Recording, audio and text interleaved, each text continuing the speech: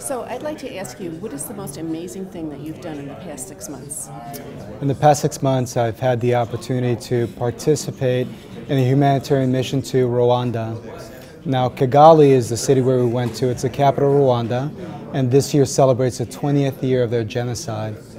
And what's amazing about the country is that it's a peace-loving country.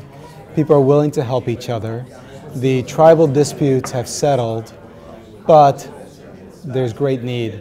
And the great need stems from there not being a plastic surgeon in the country for the last 20 years. And so this year we had the opportunity to take care of patients with gunshot wounds to the face that occurred 20 years ago in Rwanda, causing significant deformity of the face, orbital and eye problems, and difficulty chewing.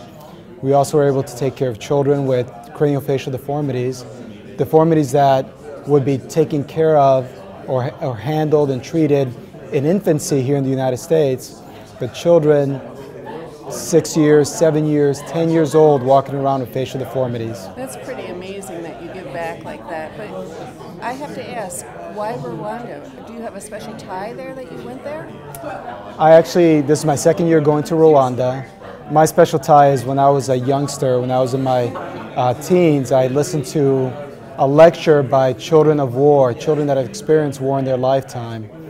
And I'm a veteran of the U.S. Air Force for 25 years.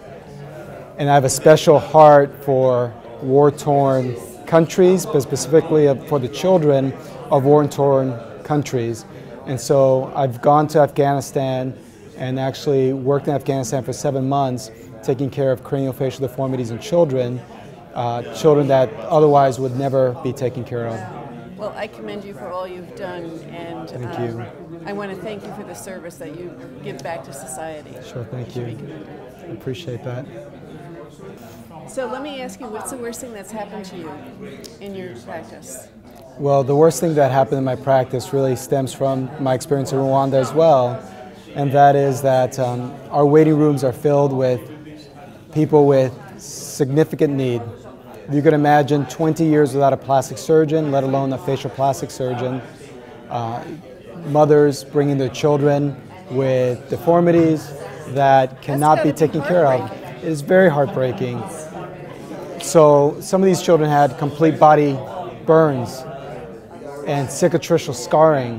How did you keep your composure doing all this? It's very difficult. I mean, honestly, my faith in God and my support for my family helps me to get through these situations. But there's a pause. You go into it very motivated and very full of energy, but then you leave there with pause and you reflect upon your experience and you realize that you only helped a few patients. But those few you've helped makes a big difference. And that's the satisfaction that I get, and that's what keeps me going back to Rwanda year after year.